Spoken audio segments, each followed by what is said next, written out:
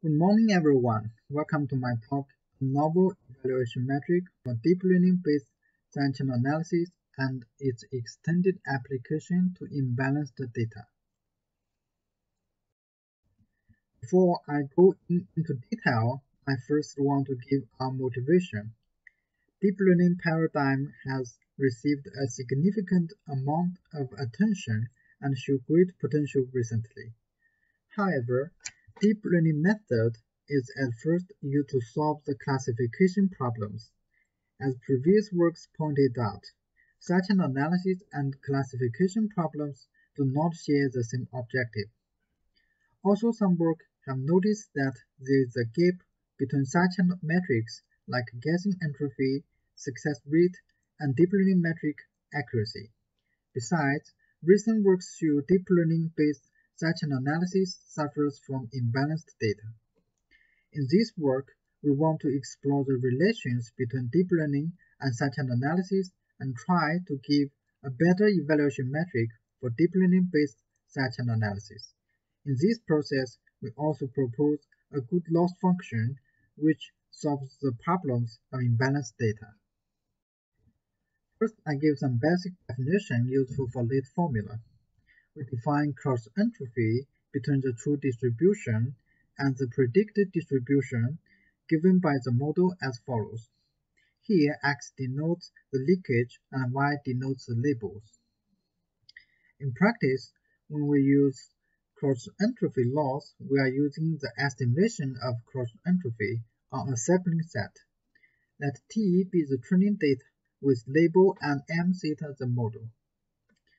Then the cross-entropy loss is defined over the training set and the model. Since cross-entropy loss is an estimation of cross-entropy on a sampling set by the law of large numbers, we have cross-entropy loss converges to cross-entropy in probability. For deep learning-based profiling attack, the general procedure is like this. We first collect our side-channel linkage or traces, then we calculate the sensitive intermediate with the key and public variable, transforming the sensitive intermediate to a label using some labeling function f. Next, we feed our model with the traces and the labels starting the training process. After training, we use maximum likelihood method, calculating the scores for all key hypotheses and discriminate which key is most likely to be the right one by comparing their scores.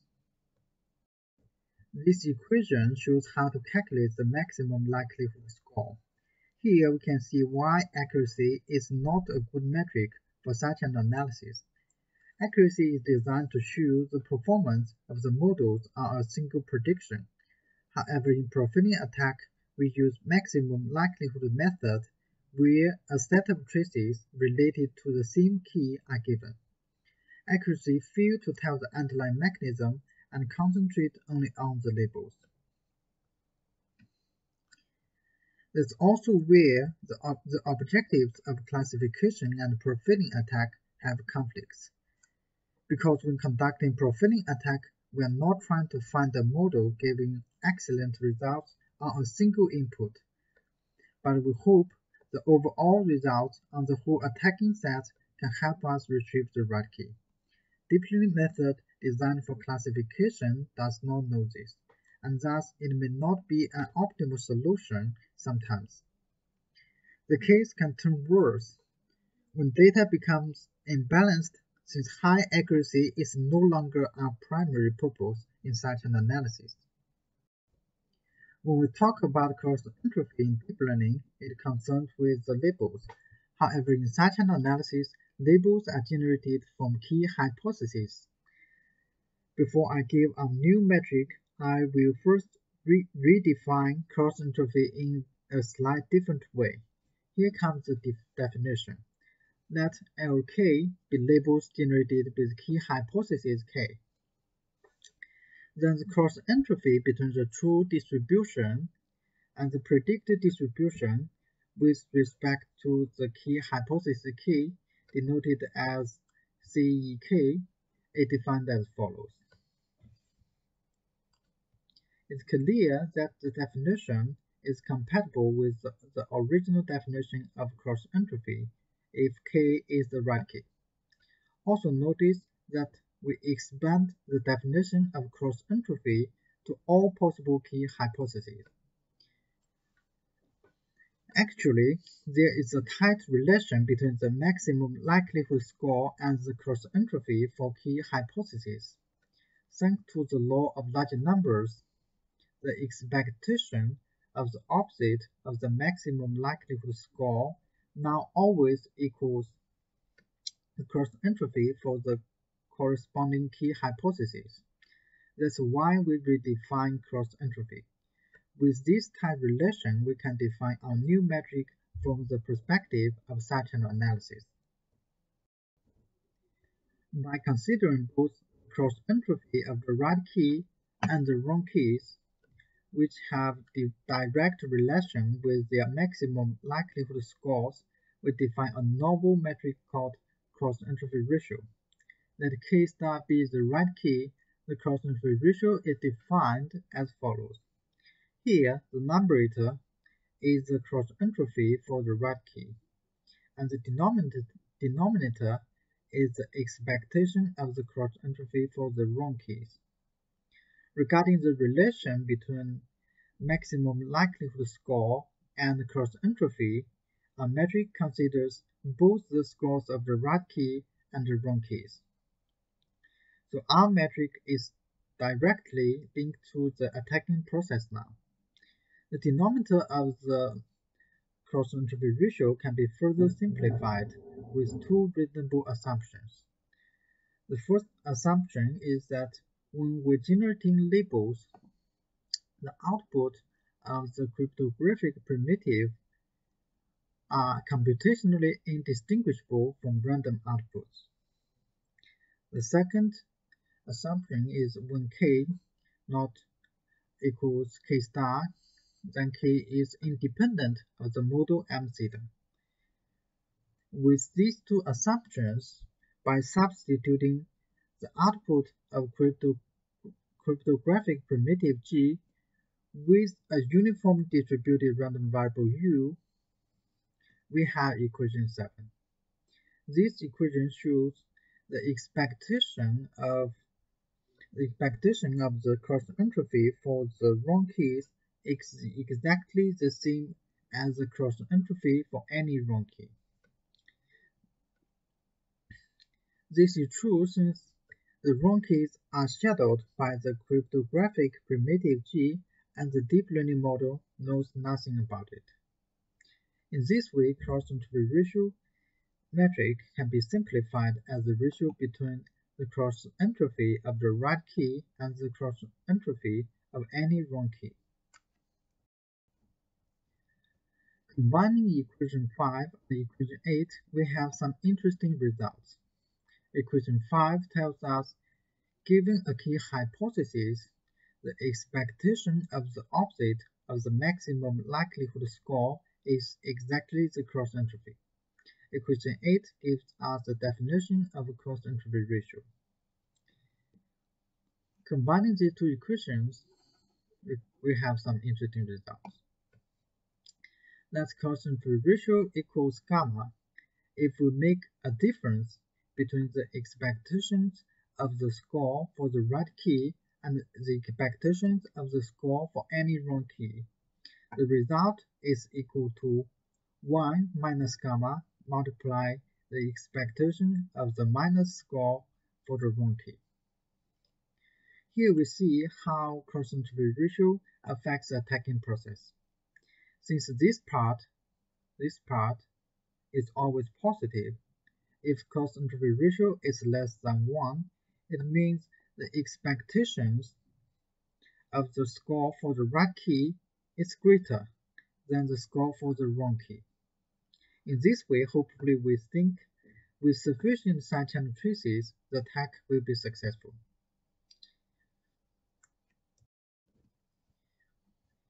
Actually, considering the widely accepted evaluation metric for side-channel analysis, guessing entropy, and the success rate, the following proposition holds. For any attacking set, SA drawn uniformly from the joint distribution and the key K star with n traces, and the attacker, whose aim is to retrieve the right key, the cross-entropy ratio is less than 1 implies when n approaches infinity, guessing entropy and success rate will be 1.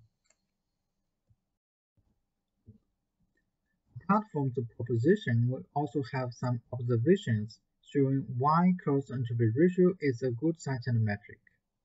According to equation 9, with the smaller cross-entropy ratio, the difference between the expectations for the scores gets bigger, which means it's easier to retrieve the right key, and thus the attacker might need less traces to mount a successful attack, or with the same amount of traces, you might get a lower guessing entropy and a higher success rate. However, these haven't been proved yet, but we will verify it with our later experiments. Equation 9 also implies that, on average, since the right key and the wrong keys will be more distinguishable with a bigger cross-entropy for the wrong key, which in turn verifies the definition of cross-entropy ratio is reasonable. Cross-entropy ratio considers both the cross-entropy for the right and the wrong keys, and here we see how the cross-entropy for wrong keys affects our attacking results.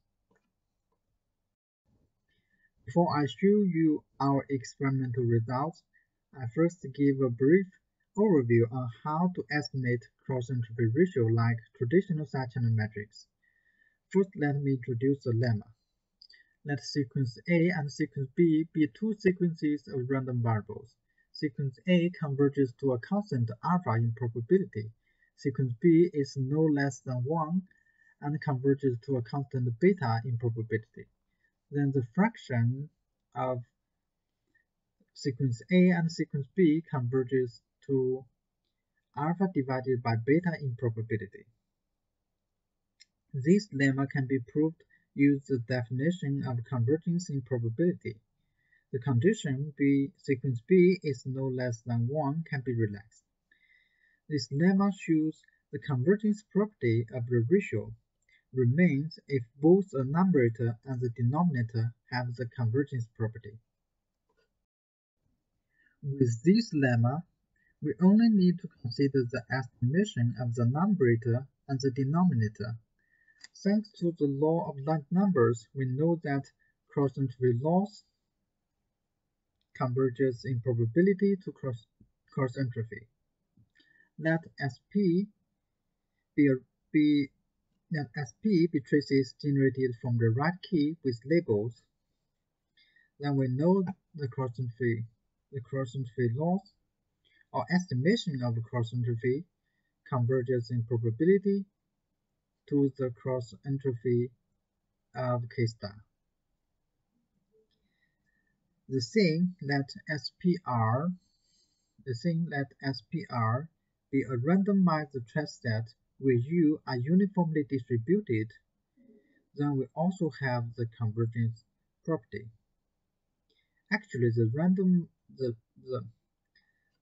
randomized set can be generated by just shuffling the labels of the normal test set SP. It has the same function. Regenerate the labels is not needed. Combining these two convergence properties, equation 10 and equation 11, with the lemma, we can give an estimation of cross-entropy ratio with the convergence property holds. Now I demonstrate some of our experiments on SCOT dataset. Detailed results can be found in our paper. First, this is a figure about the tagging process for multi-layer perceptron with Hamming weight labels used in the original SCOT paper. Some parameters are shown on the top right of the figure. From the figure, we can see that C cross-entropy ratio is closely related to the attacking performance. A smaller cross-entropy ratio indicates the guessing entropy will drop sharply when the attacking traces increase. For example, the blue line, which corresponds to the smallest cross-entropy ratio, always have the smallest guessing entropy. Also, for multi-layer perception model, using the output of S-box as labels, the results are similar. The curve with lower cross-entropy ratio has better performance than the curve with higher cross-entropy ratio. The experiments verify that cross-entropy ratio can properly reflect the attacking results, which means it's a good sidechain metric for profiling attack. To further investigate the effectiveness of cross-entropy ratio with imbalanced data and show why deep learning metrics such as accuracy are not useful in some occasions, we also conduct several experiments with different levels of the imbalanced training data. For simplicity, we use the least significant bit of the output of the S-box as our labels. The results are shown in the figure. It is evident that with the increasing of the level of imbalance, the accuracy of the model keeps increasing, while the attacking performance becomes worse. On the contrary, cross-entropy ratio still reflects the attacking results faithfully without misleading. In this way, we conclude cross-entropy ratio is more suitable than deep learning metric accuracy when the data is imbalanced. Also, estimating cross-entropy ratio is easy and has similar computational complexity to the calculation of accuracy. In our experiments, time cost from computing cross-entropy ratio and accuracy is close, both consuming about 7 milliseconds, and both are faster than the calculating of guessing entropy or success rate, which need to mount practical attacks. Since cross-entropy ratio is a good metric derived from sidechannel's perspective, a natural thought is to adapt it to a new kind of loss function for the training of deep learning models. We define cross-entropy ratio loss or simplified ratio loss as follows. Here, SP is the training set and SPR is the training set with shuffled labels. And N is a constant defined by user to determine how many shuffled sets are needed.